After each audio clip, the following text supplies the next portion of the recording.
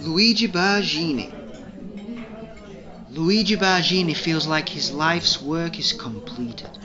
He's decided that next Sunday he'll go to Mass and give thanks to God for making his dreams come true.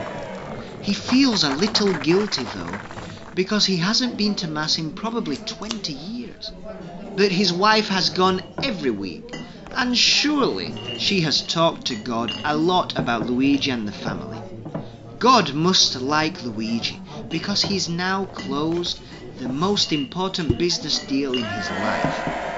He's seen his son, Roberto, succeed in his first assignment with Accenture, and he thinks that finally his daughter Anna is going to get married. He warned his children a few months ago that if they didn't give him a grandson or granddaughter in the next 5 years, he would adopt an Indian child through his friends in the Ministry of Industry in New Delhi.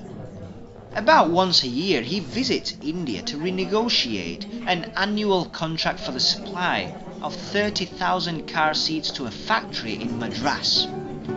He has made good friends with several people in the ministry, but now he's going to have a son-in-law and hopefully grandchildren. Karl Polster did what Luigi thought no man could do: win the heart of his hard-working daughter Anna.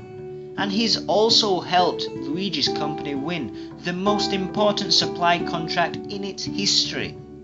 Starting in 9 months, Luigi's company will supply 16,000 car seats every month to the Mercedes factory in Stuttgart.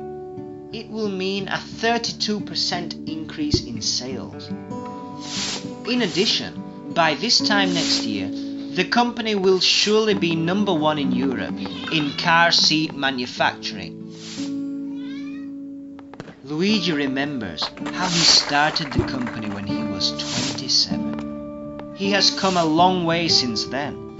His only regret now is that his son Roberto is not part of the success. But Roberto's already gaining the attention of the top managers at Accenture.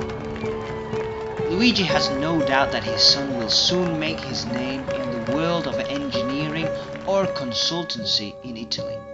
It's logical. He has Barghini blood,